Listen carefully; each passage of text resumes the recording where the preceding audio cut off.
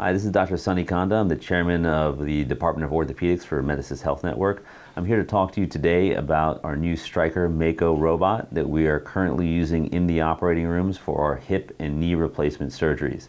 Now, the total joint replacement experience for patients who come to Jamaica Hospital is very unique. These patients, when we see you in the office, you will be greeted by our staff. You will be interviewed by the surgeon. If you are a candidate for a hip or knee replacement surgery, I really think you're going to have a great experience coming through the Jamaica Hospital system in order to have your procedure done. In order to have the Mako robot done for your procedure, we will be ordering you a CAT scan of your affected knee or hip. The CAT scan helps us plan your surgery. It helps us input all of the data from the CAT scan into the robot, which then helps guide us during the surgery.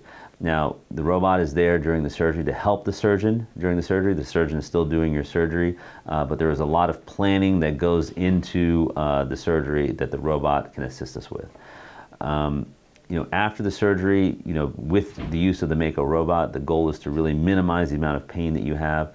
We'll really get you up and walking faster. And really, overall, your experience should be one that we really think you're going to enjoy.